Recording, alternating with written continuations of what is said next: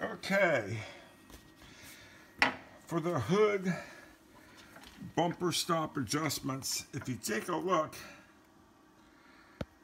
there are two spring metal plates that are used as a nut for the adjusting bumper, and there's a little round hole which I'll point to, what Linda's pointing to, that we are interested in. There's one on each side of the nut. Oh man, that's hard to see. Linda's going to take a different video in a moment as I show how to loosen the nut and how to tighten it.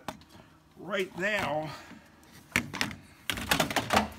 the nut is in its tightened position, so you cannot turn this.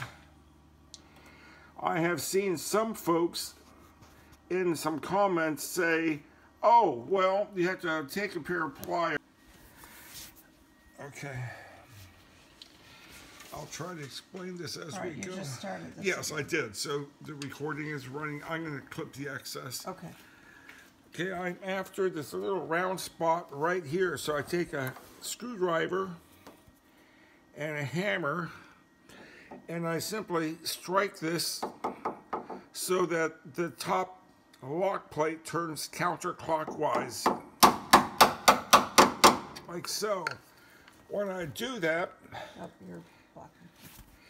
this becomes loose, so I can turn it or unscrew it or screw it back in as much as I want. Now, once you have this adjusted where you want it, you tighten it back down by going back in the opposite direction.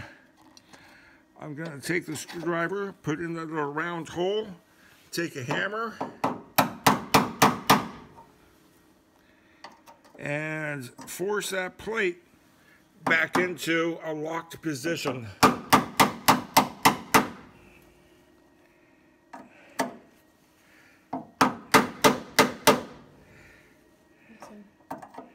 I think it's in. I'm going to go with the screw hole on the other side and tap it also and make sure.